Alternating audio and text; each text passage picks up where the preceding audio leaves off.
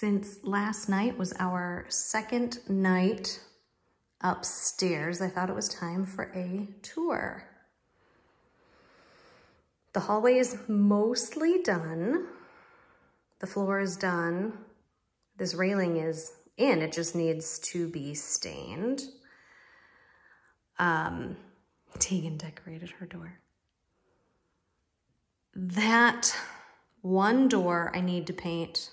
I also need to paint my nails because I accidentally bought pre-finished doors for everything except the bathroom. That one is just primed and I have to paint it. There's also a few spots around the doors that got fixed and the trim. So, okay, painting, but just details. My beautiful chair. I told you I wanted something that mostly looked cool. And Nick and I both think it's super comfy, so I'm excited about that. Obviously, there's evidence that we are still doing lots of projects, but most of the tools have moved on. All right, so let's see what's behind door number 1. Here is Teagan's tiny room. She wanted a lofted bed while sharing with Liam. She has been on the top bunk and loving it. And she's still little enough that she plays with toys. So this gives her space to do that. She got that beanbag chair for her birthday. Cats are her favorite thing. And it's a nice cozy spot. This I found on Amazon to hold everything you would put on a nightstand that she doesn't obviously have access to. So it's got tissues.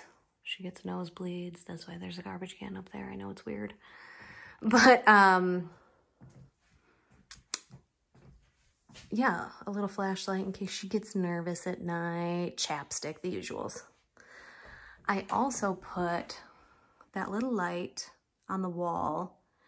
It plugs in below from IKEA, super cute and super tiny, and she can use it for reading before bed or just as like a bedside light so she doesn't have to climb up and down in the dark. Her dresser just fits.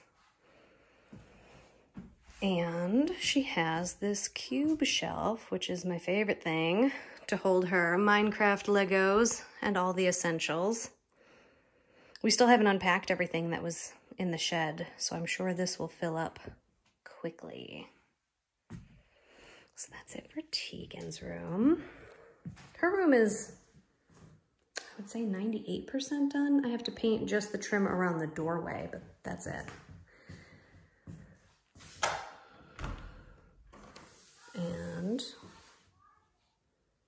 how about this super cool gamer room? Liam wanted to paint his room black, which made me nervous. But we compromised on one wall and then did this chair rail height stripe around. The top and the ceiling are all light gray, and it looks so cool. His dresser is obviously not up here yet. That's coming up later this afternoon.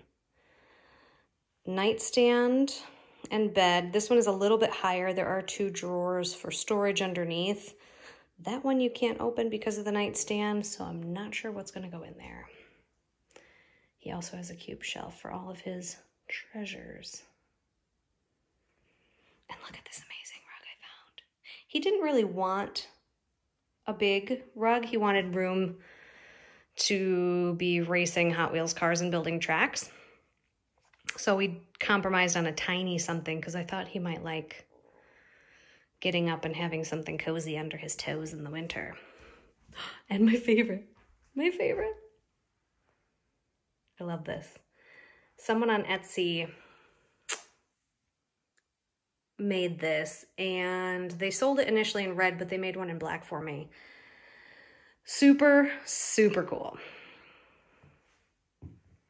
And our room feels like a magical oasis, and I love every bit of it. The area rug's a tiny bit too big, but it's what we had from Teagan's old room. A beautiful fan. My pendant light that everyone thought I was nuts for hanging in the corner, but it's so magical. My bed, I'm desperately in love with. I've been lusting over it for almost a year. And it's from Article. I'll link all this stuff below if you are interested at all.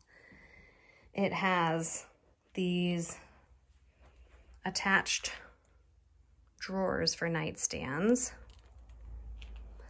And in a slightly, I don't know, unusual decision for two grown-ass humans, we decided to skip the dresser and go with a cube shelf. It's not as deep as a dresser, and our room is tiny, so it helps leave us enough room to walk through.